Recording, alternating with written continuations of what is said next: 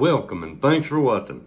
A few weeks ago we got a bore sighter in to do a review on, and I've got one similar to this, but now there's some features on this I like better than the one I have.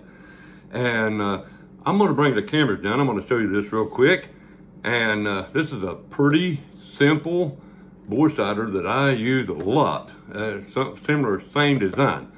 And but this one's got a little bit different features, a couple that I really like. So I'm going to pull it down here and let's take a look at it. Okay, this is the Easy Shot bore sighter, and guys, right out of the box you got your manual, and let's kind of take a look at this real quick. Now, this takes a CR2 battery, and you get 2 of those with it. So that's okay right out of the box. Now let's see. This one will sight anything in from a 17 caliber up to a 54. And I have used these on my pellet rifles. So works great.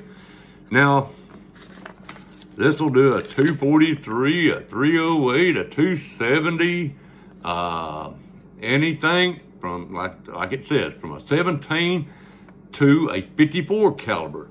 Now, the one I have will actually do the 20, 12. Now, this one will do the 410 gauge shotgun. It's got it on here, and it tells you how to bore sight your rifle in or your sights, and it kind of gives you a diagram to go by. So this is a pretty good little manual. And about where I usually sight mine in at, it says 25 to 30 yards.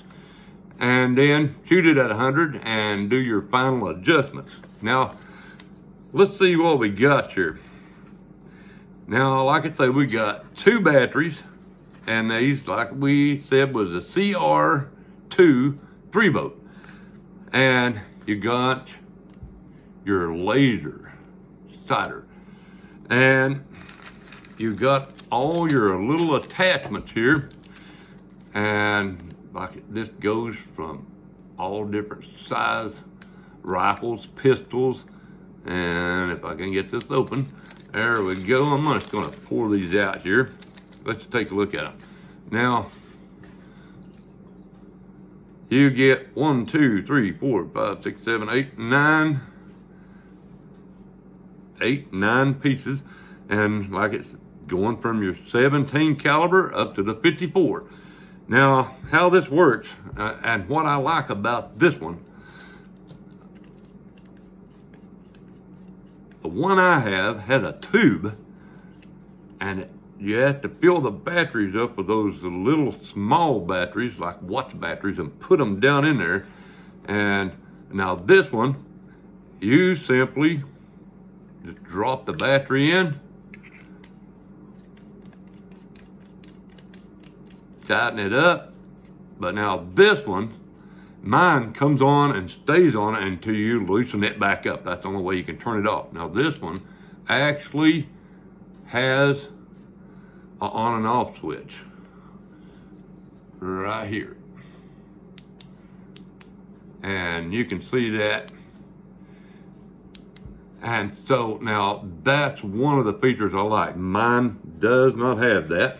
And it comes with a little screwdriver. These are Phillips heads to tighten these up, but I've never had to really use that. We're going to show you how to do that real quick. Now, these are kindly notched all the way around. And what that's for, when you put this up, now this is tapered at the main end. It's got a little taper on it, which goes up in here now.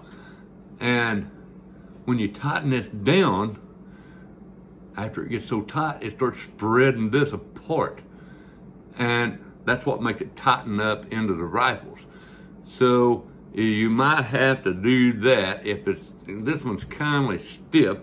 So that's probably why they're putting this screwdriver in here for, so you can actually tighten that and spread that out until it starts, once it starts grabbing the rifles, then you can tighten it on down and tighten it up into the bore and get a good snug fit, which makes it more accurate sighting in with your laser. So I wanted to show you that. I've got my 350 lead in here, and let's see if there's anything else in the box. Nope. That's it, just another extra battery. All right, let's lay this out of the way. And now this gun has been cleared before the video, guys. And now what we're going to do is kind of show you how this works. Now, you want to take your bore sighter, and I think it will be, it'll be this one here, I think it is. And you would simply, that just screws right on, it's threaded, and the end of this is threaded, and you just screw it right up on. Now don't tighten this up until you start it and get it in there, and then just tighten it on down till it's snug in there. Turn it on, and now you can take this outside. I know you can do this because that's where I sight mine in. You could actually do it in a building against a wall, but you need to get at least 25 to 30 yards if you're going to be shooting 100. So what you want to do is get your bore sighter in and get your target set up and put that on your target and simply adjust your crosshairs to the top of that dot. And with my experience, these really get you on target fast, if not dead on bullseye. Sometimes it'll be dead on with just bore sighting it. It's always got me on the paper. So this really helps. And this is made out of an aircraft aluminum. And they come in handy. And if you're using like on a pistol and you got adjustable sights, you can use it the same way. Just put it back in the barrel, find one that fits, patch it on, and put it in and adjust your sights right over to the dot. And you'll be on paper. These works great.